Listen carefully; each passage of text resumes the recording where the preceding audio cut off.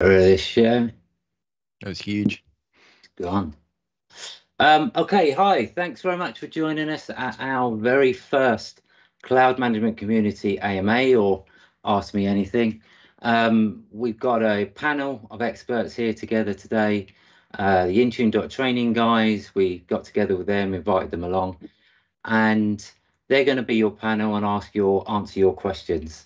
We do have a set of questions already submitted, so we'll go through a few of those maybe first. But before we do that, I just want to go through a few introductions. And if I can hand it over to you guys, maybe Steve first, could you do an introduction, please? Yep. So, hi, I'm Steve. I'm one of the co-founders of the Intune.Training channel. I'm previously a consultant, and now I work for a very large organization. And I'll hand over to Ben. Hey, I'm Ben. I'm the intern at Intune.Training. I primarily focus on a lot of automation stuff around Intune and just device management in general. I work for Patch My PC, so we get to do a lot more fun automation stuff. And I'm happy to be here. Jake. Cool. I'm the executive assistant over at Intune.Training. I also work with Ben at Patch My PC and making people's lives easier with packaging apps. I'm going to throw it over to Johannes. Hi, I'm Johannes Geert Christiansson. I'm the stunt guy on Intune.Training, and I'm very happy to be here with y'all. Great, thanks very much. We've got obviously the Cloud Management Community guys on as well. We've got Simon, Dean, Lexi and Dan. They'll be looking at some of the questions coming in and helping us kind of organize this as we go through. Before we kick off though, I just want to give a few house rules. Not that one, no. So if you would mind taking off, come off your mic, I'll put your mic on as we go through, and by all means use your camera. That's fine. We will be streaming this on the Cloud Management Community YouTube channel, so just to let you know that.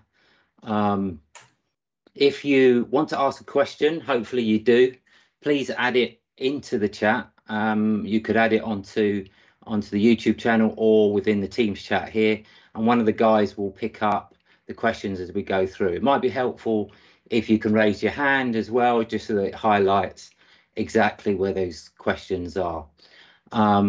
So we do have a few questions to start off with that were pre-submitted. I'll go through a few of those first and just kind of randomly go throughout the team. So Danielle submitted, how are you handling Autopilot stability issues for your customers / organizations, such as many outages, issues like ESP not appearing and deployment profile not applying, etc. Coming from 100% solid OSD environment, this is a large concern for our organization. Ben, you want to pick up on this one? That's a rough one to start off. So, I mean, I can only go with my experiences, and my experiences have been sort of working with this stuff since 2017. Over the last year or so, I've kind of slowed down a little bit on it. So I do less work now. So a lot of the outages that have come through, sorry, let me rephrase that. When I see a lot of people complaining about things on the internet, I haven't really been aware of it so much so in the last year or so. But what I will say is that obviously there are stability issues from time to time with such a large scale cloud-based solution. The ways that I combated that primarily were, so obviously everyone has probably got experience with ESP being a little flaky. Seems to have in the very near, in the last couple of weeks, some huge changes have come through. I don't actually know whether they've been officially announced or not, but I know that Jake and Johannes were playing around with some stuff and they saw some pretty crazy changes that were coming through. I don't know whether it's tenant-based, but we can talk about that later. So I guess my solution to sort of bypass stability with ESP was to not use ESP, and I will die on that hill. your end users do not need to know that Notepad++ is deploying on their machine. If that gets you past, well, sure, okay. But if they do not need to know that those things are there, then you can avoid that extra level of complexity. The whole goal here is to be as simple as possible. The other thing that I would say is that I have never experienced a problem where the profile has not applied that can't be solved by simply waiting a little bit. Now, I know that is probably a hate crime to say out loud, just wait. But it's the truth, right? I learned many years ago from a great mentor that if you get into IT thinking that things are going to be really fast, you're in the wrong industry.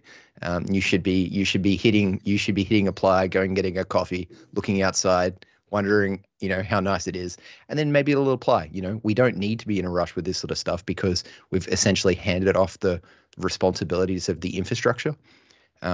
So these things might take time, but once that profile is applied, I have never actually seen an issue with, Autopilot or the Ubi not popping up correctly. I know that might sound like a cop out, but I'm going to contest your you don't need ESP statement there, Ben. While for an application you don't necessarily need to have ESP, completely agree, but there's going to be certain scenarios where security and compliance require ESP to be there for your policies to be applied to make sure that you're not getting to the desktop before drive encryption started or certain widgets are configured on the device. From a security point of view, start menu, who cares? Don't set it for them. But the point is there will be configurations and settings that need to be set during that ESP if you're running a secure environment. And that's what it's there for. Sure. And I mean, one of the other sorry, Jake, I'll let you talk, but I was going to say, so one of the solutions to that is you're going to let Jake talk, are you? Yeah, of course. Go ahead. But no, one of those solutions is to make sure that anything that is absolutely critical is deployed to the device. Yeah, that will happen before the user profile starts. The user will not be able to log onto the machine until the user profile is there. So if you absolutely need that for mission critical and compliance reasons, deploy those things to the device object first. Then you should be good to go, even without ESP. Yep. Fair answer? And you can always turn off the user-based ESP as well. Yes. Adding to that, if you don't have a strong reason to use the user ESP, I would advise you to consider turning it off. It adds very little value. The user, you have to sort of juggle the pros and cons of the user experience and what is actually what is being applied to the device. Seeing a productive desktop where you can check your email is a lot more interesting to the user than staring at a status screen for another 10 minutes. They just don't care. And the fact that you need to re-authenticate to go into the user ESP if there's been a restart, it's one of these conversations where how do we make it simple? Well, you make it simple by turning off user ESP. Yep. Also, it's not task sequence. So, I just want to put my hand up there and say everyone's turning it on because they think it's online task sequencing. It's not. It probably might be eventually, but right now, and the way that it was implemented is not online task sequencing. So if you're turning that on because you think that's what you're getting, it isn't. Okay. I'm going to interject. Actually, 2 points. Earlier, Ben had mentioned, you're playing the waiting game a lot of the time. There are ways that you can kind of speed that up, depending on what you're waiting for. There's a couple different scheduled tasks that you can execute to force different config profiles and that to scan immediately and get pulled down. If you're looking at things like Win32 applications, scripts, or proactive remediations, you can actually kill the Intune management extension service. Start it back up. There's a beautiful log that's there that'll give you some information, and it should execute a scan right away. But there are some ways that you can go about getting past that. And I know in the chat, at least on the team side of things, I did see Martin brought up, the whole let us define an order, like Ben said, it's not a task sequence. However, in this last weekend, Ben had mentioned Johannes and I were playing around, And it seems now, and again, some additional testing needs to be done. It might be for certain tenants and not everyone yet. But now when you go into ESP and define those blocking applications, those apps actually are the first thing that comes down and gets associated with that account, and then it lets your users in. Previous to literally, it seems like this last week when they made that change, you could have 80 different things deployed out. Those 80 different things would come down in a completely random order. And maybe that third thing that was defined as required or a blocker was the 70th thing that got installed. But now it appears that it actually does those three things, gets you to that desktop, and then proceeds with everything else. Those were my 2 points. Okay. Great. I don't know if Danielle's on the call, but if you are, I don't know if you want to just reply to see whether that's answered your question. I think you've got quite a holistic answer there in lots of ways, so please let us know. Let's move on. So there was a question from Siva. Siva did ask, why do we have to use Windows Autopilot? But we kind of gathered that might have been, you don't. Do we have to use Windows Autopilot? I mean, we have to remember that, you know, there are people here that are just starting out their journey. They're just kind of learning from the start. So who wants to pick up on that one? Anyone? I can take that one. Okay. So there are environments, for example, education, where you don't want to use Autopilot. You can just instruct the user. You unbox the device, you sign in with your corporate credentials, and that's it. That just takes care of it. The only thing the Autopilot experience does is it streamlines the out-of-box experience and it forces the device into a managed state. That's it. It doesn't do any magic. Well, I'm going to contest that. Well, the magic does do magic. the managed state is actually the connection between AAD and Intune. All that ESP is doing, sorry, not ESP, Autopilot is doing, is bringing up your company branding and removing a couple of pages and making it so you're not an admin.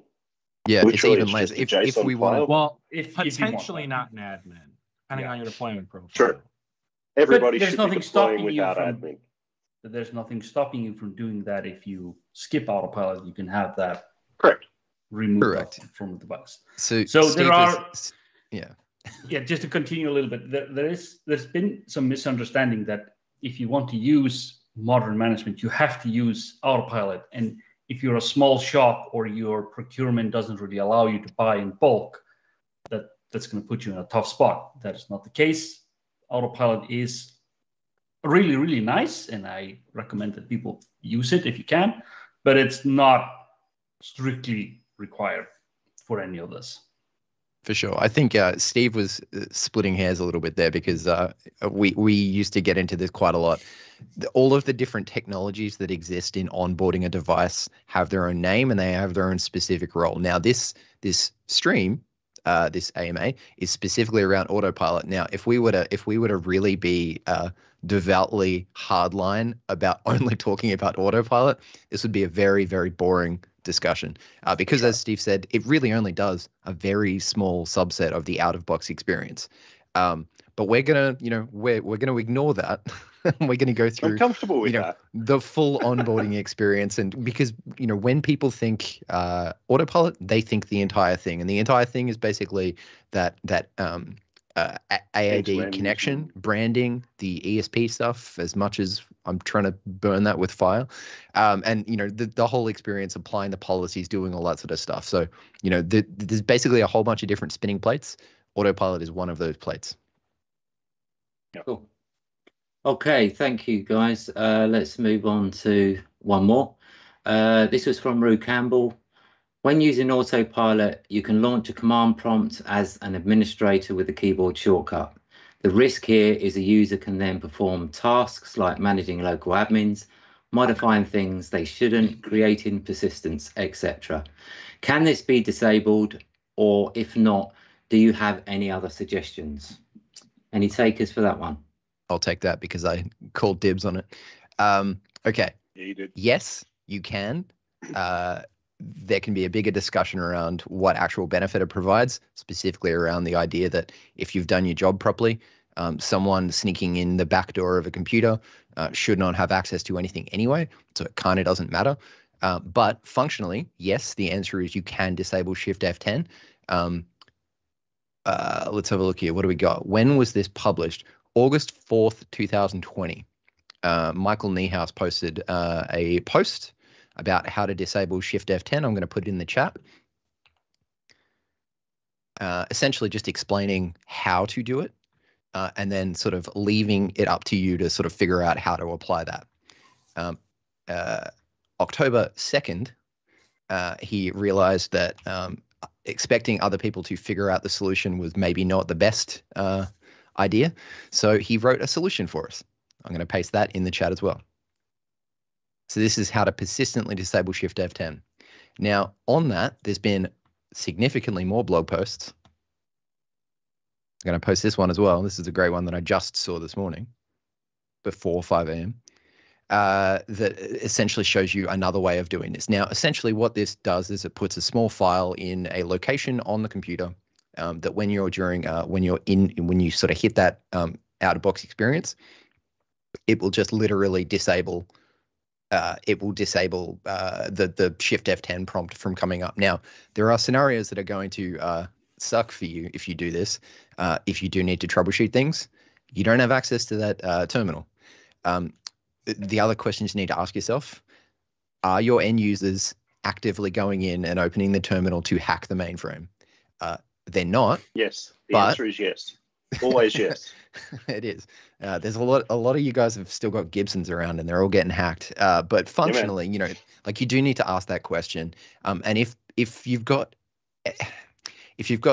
people in your organization that are doing that, you should probably hire them and get them on your team, because that's pretty cool.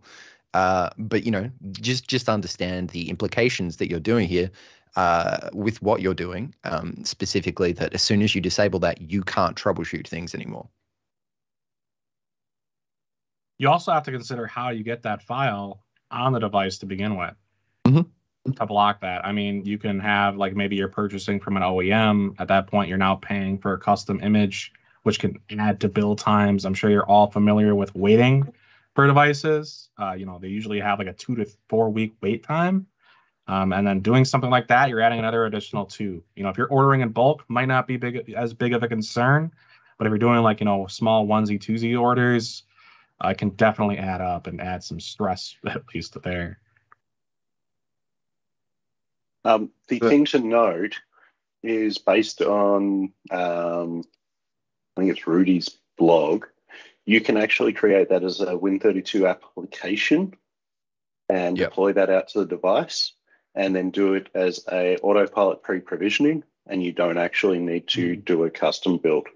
So I've had a customer do that previously, and it works pretty well.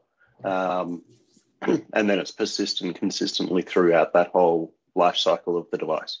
Do I recommend it? No. It's going to cause you problems. Troubleshooting will be painful, especially if you don't have a removable disk and you've disabled USB boot in firmware, because as soon as you've done that, you've got no access to the device. You can't pull any of the logs out to understand why it's not working. Yes, you could go and disable the Win32 app and then reinstall the OS, and then it becomes this whole event. So the question is, the value for removing it is actually quite low, and more what you're seeing the Windows team doing is reducing the surface area, the blast area inside that scenario. Okay. You also lose the whole drop ship option straight from your OEM if you're pre-provisioning at that point. That's kind of like the ultimate goal of Autopilot. But there's various issues with Autopilot pre-provisioning, which we're not going to go into right now. Yeah, that was there's a few questions on that. I was going to ask next, but here we go. Okay, let's do it. No, let's pick one more, and then we'll go over to see if Simon and Dean, if you want to pick any questions out that are coming in. I think there's a few coming in. So Do you have an orderly procedure for setting the autopilot? I don't even know how to start. So just like going from like 0 to 50. 0 to hero. Yeah. Did we do? I don't We've done a have couple a of test videos on in it. this. We've Yeah. we've done videos on it, and Yeah. okay, so to go on Steve's initial pedantic statement, if all you want is to get to autopilot, you can do it very quickly. It requires branding applied to your AAD tenant for your tenant, for your internal branding. There's a couple of other policies that need to be set. You need to set an autopilot profile or a device profile, and then you need to start getting some hardware hashes put in. There's licensing things, letters and numbers smashed together to make E3 or E5. But functionally, it's not super difficult to actually get this up and running, and you should be able to get an environment or a tenant ready for autopilot, only autopilot, in less than 5 minutes. As Steve said, we've done a bunch of videos on this. So if you've got to spare 4 or 5 hours to watch one video, we've probably got that. Did someone want to try and find one of those videos and chuck a link in the chat? Awesome. I'm grabbing the video now. I know that kind of sounds like a throwaway answer, but honestly, the initial configuration of this stuff is really easy. It's the pedantic tweaking and then wiring up all your policies and your applications and doing all that sort of stuff. So again, don't expect that autopilot is not the entire process. But if all you want is to get to the point that it says "Welcome to company name," put in your credentials, it's a couple of minute job. It's very, very easy. Yep. Right. Okay. Thanks. So, Dean, have you got a question you want to pick out the numbers that are coming in? Yeah, there's a one I just picked up from the chat, which is what's the best way to get the hash ID, and do we still need to run the PowerShell script at the moment? And that's The best leading way question. is have your OEM register it for you. Right. Thank you, Jake. Perfect. And then the next best way is Shift F10. Oh, but we've just But that's disabled Shift disabled, F10. For existing devices, if you can deploy a autopilot profile that will convert all targeted devices to an autopilot object. So for your existing estate, that is by far the easiest way to do it. However, keep in mind those devices must be turned on and they must have network connectivity. Yep. It doesn't work if the device is sitting on a shelf in a powered off state. Correct. And even if they are turned on and active and in use, it's still going to take a few days. Mm-hmm. There the are other thing scenarios. to throw in there. Oh, okay, Ben. No, I was just going to say, I don't know whether Johannes was just saying this or not, but if you've got existing infrastructure, maybe you're already using Config Manager for your device management, or maybe you're not. Maybe you've just got group policy objects configured and you're managing things the old school way. There are ways that you can sort of craft a solution that will harvest the hashes of those devices as long as they're within a certain operating system spec. But it's 2022, so I can only hope that all of the devices are at that level, that kind of revolve around the scripted solution that the question was around, but it sort of allow you to grab that information on a global or a large scale and harvest that into a central location, whether that is into your Intune tenancy or whether it's just to a CSV that you do stuff with later. There are ways to do existing infrastructure hardware grabs now, so that you can prepare yourself for the inevitable rollout that you will be doing down the line. Yeah. The thing that I will call out is make sure you validate the freshness of those hardware hashes, because we've seen it at multiple customers where I took a copy of this when the vendor gave me the devices a year ago. Half the devices have been replaced and the hardware hashes weren't updated. They import them and they then go to autopilot and they don't build. So and the hardware hash changes if there's hardware changes as well, right? Hardware hash changes if there's yes, hardware changes, but also every time you run the hardware hash extraction command, it's actually changing because it has a timestamp in there. Oh, sure. Do we know what the sort of the life cycle of that expected timestamp should be? Look, it comes down to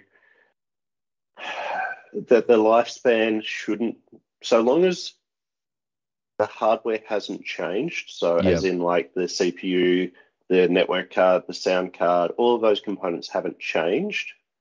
You shouldn't have any problems with that hash aging out. It's when a device has had parts changed.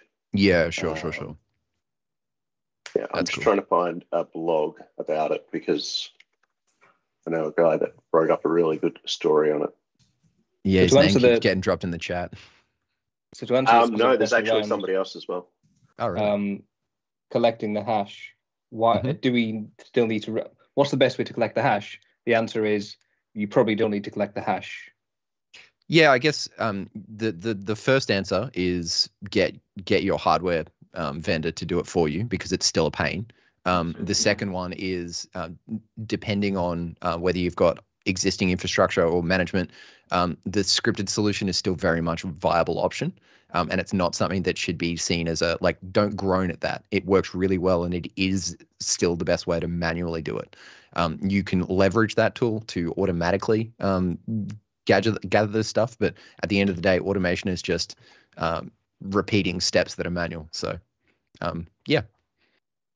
I'll throw in a little bit that if you do have config.man, you can write a task sequence that will grab that hardware hash and upload it for you. We do have a video on the channel on it as well. Cool. Lovely. So, I just pasted in the chat. I just pasted in the chat a link to Shannon Fritz's blog where he goes through how to decode the actual hardware hash and break it down to what it actually is. Nice. Super interesting, but yeah. Great. Okay, let's move on. Simon, have you got a question? Pick out a question. Yes, there's a couple of questions that have come in from YouTube. One says, which I think we might have already slightly just touched on, which is how to enroll existing devices which are available in SCCM into Autopilot. So long as you're running a recent version of CM, and by recent version, I mean like in the last 4 years, there's actually a report in Config Manager for the hardware hashes. That's the good news. The bad news is it doesn't format it in the same format that you need to put into the Intune registration blade. So what you need to do is you either need to create your own report, including the columns that you need, or you need to create it manually over on the other side. So you export it and then go and create it all the way through. But yeah, if you've got Config Manager, it's already been captured. Super important to call that one out. Cool. And also check the freshness of the hash. Sorry. Is the last thing I'll put on that. And I'll reiterate that. It's not fun watching customers just struggle with that one. Yeah, sure. And then the other question I've got for now is another YouTube question saying, what's the best way to build an Intune lab to start learning with it? Get a dev tenant. Yeah, or even if it's not a dev tenant, just go and sign up for a trial. At the end of the day, trial tenants are free. You can go for, 90 days with the trial tenant. If you're wanting to go through having a look at your trial tenants, you can go from an E3 to an E5 to each of the separate licenses, and you could run that tenant for 12 months. There's multiple options around that. Definitely go and build up a Hyper-V host and or VMware, VirtualBox, whatever you want to use. It doesn't matter. Just run it. And then flip it onto the other side is if you've got test devices, physical devices, there are going to be scenarios where you need to have physical devices. But don't let that stop you. I think there's a couple of YouTube channels devoted to sort of Intune training and management of cloud devices. That sounds terrible. Yeah. I might have missed it too, Steve. Did you mention the fact that that'll auto renew after the 90 days as long as you're using it? So the trial tenants, they will auto renew if you've got a credit card there, and they'll start charging you. Yes.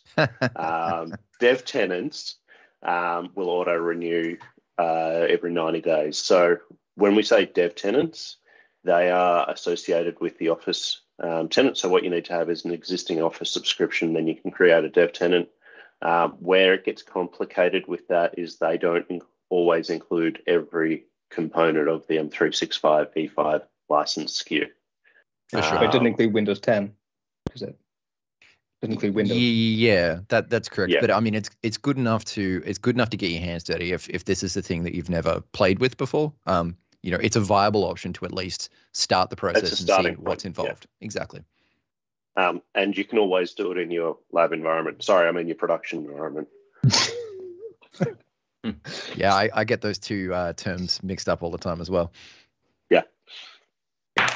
Right, great, thanks. I said there was some questions around pre-provision. There was one here from Adam saying, with regards to pre-provisioning, can this only be done on a device if there is no existing Intune device record?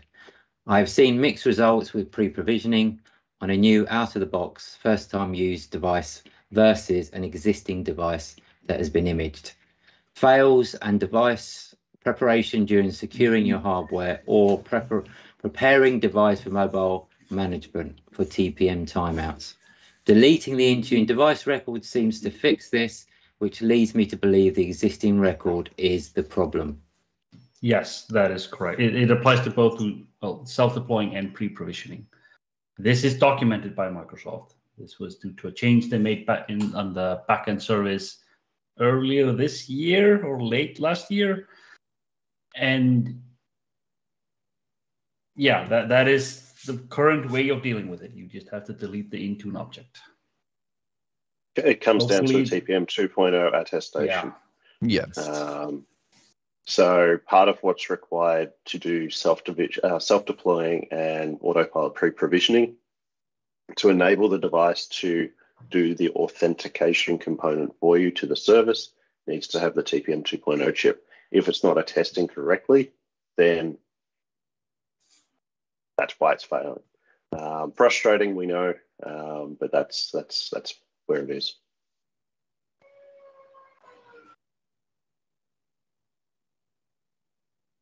Well, and Andy's talking on mute. Oh, no. We are professional here. Yeah. There we go. Simon, what else we got coming in on YouTube? I think that's it for now. There's a question coming saying, why is Intune deployment sometimes really slow? DNS. Certificates. That or you're deploying way too honestly, many profile. I'm not even joking. The number of customers I go into where there is the complaint about slowness, it typically comes down to something not working correctly on their network. Why do I say DNS? Typically because it's a long resolving line where customers are routing their DNS back to their central home office, but their internet connection is on their remote office and it fails. It times out, and there's a whole heap of issues associated with that. So it's typically going to be either DNS or certificates. The best way to prove it's your corporate network is go and run it at home. Go and run it on a hotspot. Demonstrate to your network team, hey, look, it works when I'm not connected to your corporate network. You may need to fix something. Steve and I used to. Hybrid. Yeah, Steve and I used to do this when we went out to client sites. We would take a 4G dongle with us. We would sit down with them. Invariably this would be from an initial call saying, hey, this thing you've set up for us doesn't bloody work. What's going on? So we'd pop into the office with the 4G thing and say, no offense, but we don't trust your network. We would then provision a device from scratch, and it would be done in like 15, 20 minutes. Then you have to have that hard conversation with your network team, Paul. But there's ways to prove that. Yeah. And I may or may not have spent many, many weekends going through DNS and Active Directory domains, fixing them for network teams. Oh, yeah. It turns out Steve and I are now network admins. It's kind of cool. I have a question, which I think is, I like it because it leads into a bigger answer, and hopefully Ben doesn't do his one-word answer. No. Will the end user notice if/when their device's hardware hash is uploaded to the Autopilot list and the device turns into an Autopilot device? I actually answered that in the Teams chat earlier. I know, but you're stealing them all. Good. So the answer, is you're not going to notice it. When they reset the device or reinstall, then they'll see it. But like if they're just using the device every day, they're not going to notice a thing. Let's be honest. When you hit the magic reset button on the Intune console, they'll notice that. Actually, they wait, won't Steve. Notice you reimporting. I got one for you. Okay, so maybe this can be a bigger conversation. All right, so you get that hardware hash, you import it into Intune. It starts automatically applying device profiles. Maybe you've got an ESP profile that hits. Dean knows what I'm talking about. All right, so that yes. The answer is if you've got broken things and you've deployed applications to all users and all devices, which you shouldn't.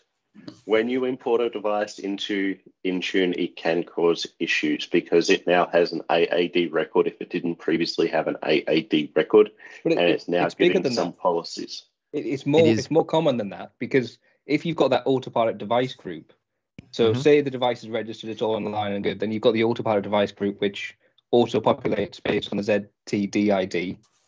Then when you upload it, it will go into that group and all of your Autopilot stuff happens. So the answer is possibly, or almost probably in some cases. Yeah. It can. So the example that I was talking about with Steve is we accidentally hit the motherload. We got it was the CIO ran into this exact CTO had their laptop unusable because it was stuck at ESP. Because one of their architects deployed an application that didn't install correctly via Win32 and didn't tell us.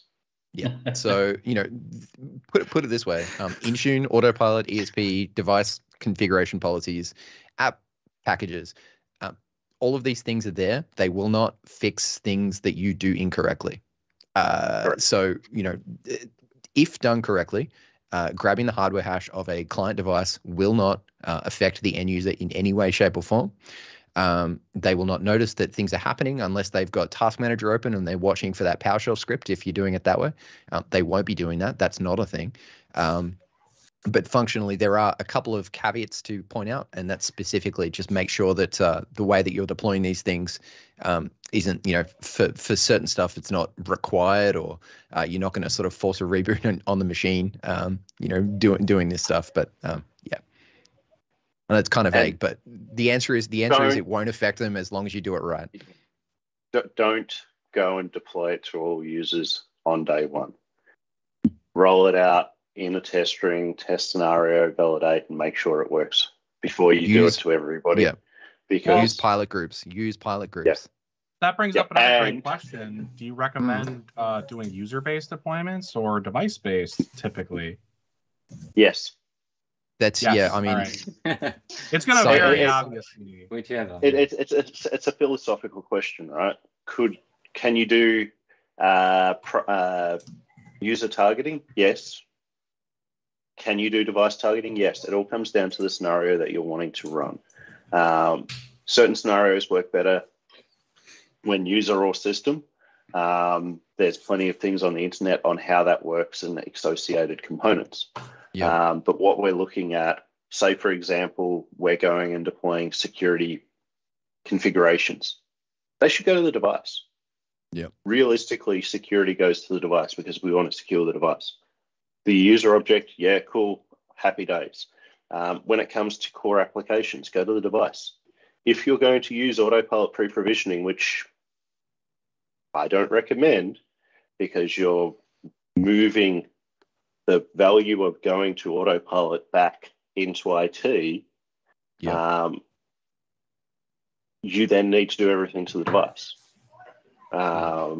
It does get to that point where, like Intune was initially designed as the solution for user-centric device management. It's a thing that Config Manager attempted, and kind of never really got it right because there was no nice way of like linking the user and the device object. So Autopilot and ESP and all that sort of fun stuff to a lesser extent was the solution there. And that's essentially, how do we make sure that this user and this device are connected? And then once you've got that point, someone just said Silverlight in the chat, and that's too funny. Hang on, I just lost my train of thought. I saw Silverlight.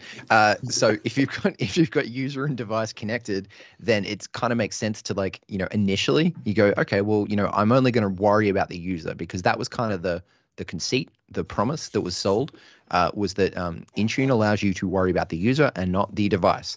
As soon as you start deploying policies to a device, then you kind of start having to worry about the device a little bit. So it does change things. But the short answer, or the short-ish answer is, if it's not specifically for that user or for that department, deploy it to the device. Cool. Okay, let's switch slightly. It was a topic we weren't gonna avoid, but there's a general one here. More of a general Intune question: is hybrid AAD setup worth it? From things I've seen online, it's a bit of hassle for what it's for its value. I mean, don't do it. Question. So yeah, okay, it is a good question. Go to Hadge.com is all. So Johannes, okay, I'm trying to do this without being rude. Be rude. Yeah. So if you decide to go with Azure Active Directory join in Autopilot, you significantly reduce your capability to accumulate technical debt. And then you have the opposite if you use hybrid Azure AD join in Autopilot. One, you're going to have a miserable experience. It's horrifically complicated. It's slow.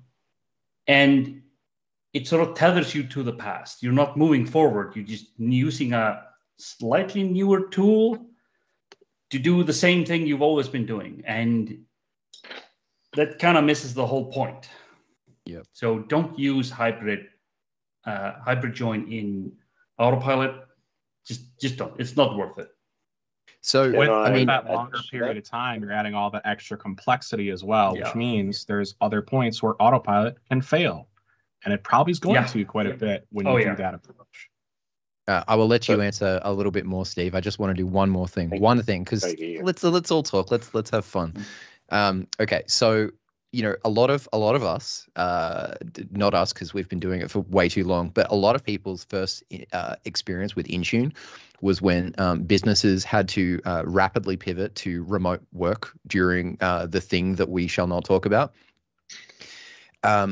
The primary demand here is that, okay, we need to move to remote work immediately.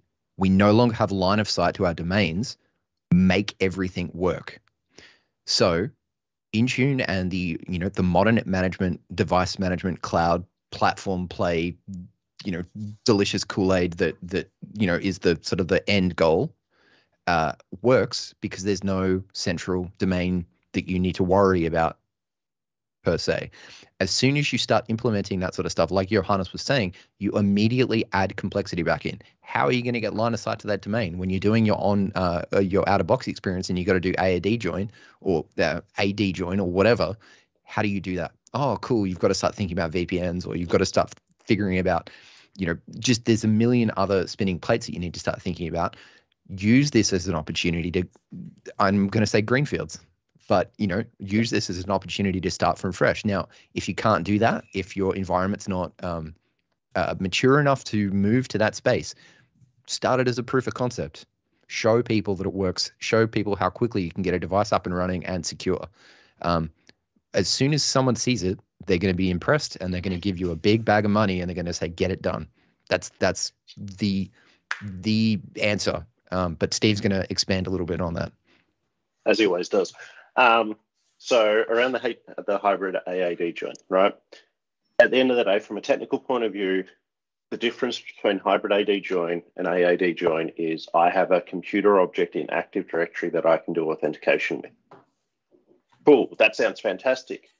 But as soon as we have that computer object in Azure, in Active Directory, not Azure, Active Directory, that then means that that computer object can authenticate across your whole environment, which doesn't sound scary until a user gets the system and then they can go and authenticate across your environment and investigate your whole environment. Awesome, great. No security risk there at all. But anyway, let's tease that out a little bit further. So when you're talking hybrid AD join, a lot of organizations go, well, I need it for application X because it doesn't work without that. Well, okay, so is the computer doing the authentication for application X or is the user doing authentication for application X? Inevitably, it is going to be the user is doing authentication for application X. So why do we need hybrid AD join? We don't. There are some applications that have device-based authentication because at one point the developers thought it was more secure. And that's typically the only scenario where you need that hybrid AD join. If you're looking to get into Autopilot, if you're looking to play around with all of this stuff, take the time to say, I'm going to do AADJ until I can't. And it's a very, very simple methodology. You hold everybody to account where you sit there and say, we're going to try this. If we come into a problem, we're going to address it. We're going to review it and go, hey, does this work? Yes, no, this is how we're going to get around it. By the end of the project, more often than not, and I'm talking 99% of the time, you don't need to do hybrid AD join, period. Yeah, I totally agree. Avoid it at all risks. Okay, let's move on. We've got one here which says how to enroll all existing devices available in SSCM for Autopilot.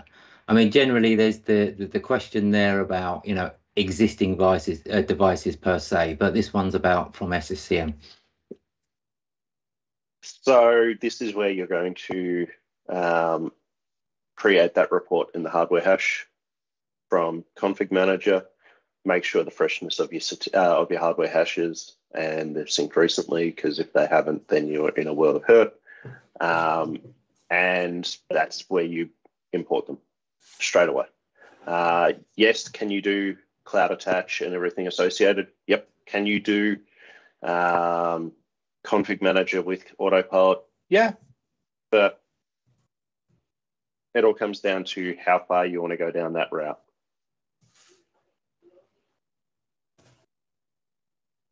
There's a lot of spicy takes in the chat, and I'm loving it. Yes. As you would expect. Simon, thanks, Steve. Anything coming in from YouTube? Yeah, there's a couple more questions.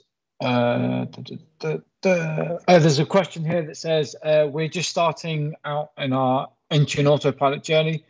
Do I need to do anything with an already autopiloted device if a laptop has a failed motherboard or is replaced? Yes, although they are fixing that. You used to have to delete the Autopilot object and re-import the device, but that is being worked on and fixed by Microsoft. Part of the reason why you need to delete that Autopilot object is when the hardware vendor reuses that board in another laptop, you have other vendors then coming up with your Autopilot profile and coming up and saying, welcome to company X. Yeah. But okay, so to expand on that, because not everyone knows this. So you take your laptop in for repairs, they pull the motherboard out and they put in a new one. Now, they don't throw the old one away. They actually go and repair it, and then it gets refurbished into the next machine that gets repaired. That's how that happens. Yep. So you need to have that robust life cycle of hardware in Intune, because you will otherwise end up with people ringing you up and going, I have one of your laptops, but I don't. Yeah. And turns out the other side of the world or something. Yeah. But that's in preview, isn't it? There's those changes have come through. Is that in preview yet? Or I did see it come through in the news, but I don't know. It needs the support from the OEMs, and that's going to take time to roll out, to get Dell, HP, Lenovo, whatever, to fix it on their end. Okay. There was a good question in the chat. Can I just bring it up? Go for it. Yeah. So Simon asked, what is your opinion of provisioning packages? Are they a viable option, or is it best to avoid them? So the answer is they are a viable option. They allow you to customize and configure the device. The question that I ask, as I've said in the chat, what are you trying to solve? What problem are you trying to solve that you can't solve through just doing configuration policies or device configuration? Invariably, the answer is going to be one that can be solved with native policies and configuration items. But that does not mean that provisioning policies are not a completely viable option for customization.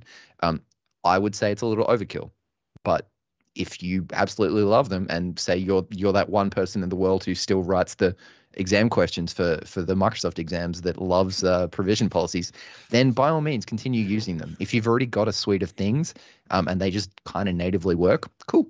But I would implore you, if you're going down this journey for the first time, jettison the baggage, start fresh. It doesn't matter if you've been working in an organization for 20 years and they've got all this legacy stuff. Do a proof of concept, prove to people that the devices can work with minimal pre-configuration, because they will, you can, and people will be impressed. Cool. Anyone want to add to that? Keep it simple. That's what I boiled it down to. Yeah, sure. Dean, what have you got? Have you seen any others that you want to pick up on? Yeah, I've put two together. So one says for a hybrid joint computer, and I'm not going to go back into that. It's not. That's not what they mean. So what's the best method to install Config Manager to prepare for co-management? And I'm saying they don't necessarily mean just hybrid, because you can do co-management without hybrid. And then also, do we have a dependency on CMG in Autopilot scenarios? Autopilot into co-management is what I would recommend. It's a slightly newer feature, which I'll link in the chat down below. But that is what you ultimately want to do if you're trying to get the ConfigMan client installed, like from Intune or via CMG, whatever it might be. It works both during Autopilot and for existing devices that do not have the client. Mm-hmm. It is probably the best way to get the Config Manager client onto a Intune managed device, by far. And Danny's going to hate me, but if you have problems with it, message Danny Guillory on Twitter. He will help you. At any time of the day or night. Yes. He's probably even got an SLA, right? Within 30 seconds of sending him a post. Yeah. He'll actually fly to your house and hand hold you. But no, and on a serious note, that's going to be the best approach to getting it. You could obviously package it up yourself, but why do that when Microsoft now provides an option to do it for you? You're going to run into a lot less roadblocks. Cool, thank you. Right, it does not conflict with the rest of Autopilot, which was a major pain in the ass before that feature came out. Mm-hmm. So we got 5 minutes or so left. Dean, was there a follow-up to that one, or? There wasn't CMG. Did someone answer CMG? It's nice to have, but not required. Right. Yep. There's a question around certificates. We could blow past our end time and have Steve explain certificates. Go for it. No. It's one of the pre questions around Wi-Fi. Wi-Fi and certificates. Okay. And device-based auth. Yeah. Okay. So you want me to read that? Okay. This is one from Anders, right? Okay. With our domain join and hybrid join devices, we use an internal CA to provide a device certificate to all devices. This certificate is used by our MPS server to authenticate the device and the local AD group into our corporate Wi-Fi. With fully autopiloted device, we no longer have the access to the CA, nor do I have a group membership with the MPS which the MPS can use. Is that the one? 3 minutes. Go for it. It's going to take more than 3 minutes. 3 minutes. So, but you do have access to the CA if you were to go and use an NDES SCEP server PKCS connector into Intune, and you can issue certificates to the device. Happy days, nice and easy, done. Tick the box. NPS, part of its authentication when you're doing device-based or even any sort of authentication, it expects to go and look into Active Directory to see if the computer object exists. If the computer object doesn't exist on the certificate, therefore, I don't trust you, it's not a validation text, you're not going to get access to the corporate network. That's your pain point. Why don't I seem concerned about that? It's because MPS only does auth N. So it only does authentication. It doesn't do auth Z. So it doesn't do the authorization. This is where you want to be able to go and check to see if the device is compliant, as well as authenticating correctly to make sure that you're connecting to the right network and the right VLAN. Because you don't want a non-compliant device connecting to your corporate network to have access to your corporate resources, even if they're authenticating correctly. This is where you need to start looking at one of your network providers' radius services. So whether it's Cisco ISC, whether it's ClearPass Aruba, this gives you the ability to sit there and then do both the authentication, which is going to typically be either PEEP or EAP TLS, and then it gives you the ability to do the authorization, which is the compliance status of the device, because you want to make sure you're authenticating securely to your corporate network. Did that really answer the question, or do I need to go further? Yes, I think you left me more confused, Steve. Yeah, so it's just a normal day. Steve and I have actually got a video on that coming up soon-ish, next couple of weeks, I think. So, but yeah, there's no short answer. There are solutions. Networking is a nightmare. The answer is use the radius service provided from your network vendor. NPS is fine for certain scenarios, but it's now those scenarios are becoming less and less. And on that, we hit the hour, so it's probably a good time to end. Thank you so much to you, Steve, Jake, Johannes, and Ben. That was brilliant. Straight on the questions with answers. Anyone what's still on, go to their website, go see the YouTube channel. There's lots of autopilot videos on there. We have a few ourselves, so check us out as well. And thank you so much for joining and submitting your questions. It proves that this topic will go on and on, I think. Just from the fact that there's so many people interested and wanting to submit their questions. So thanks very much again, and we hope to do a follow-up session as well, so look out for that. Thanks very much. Okay, cheers. Thank you, guys.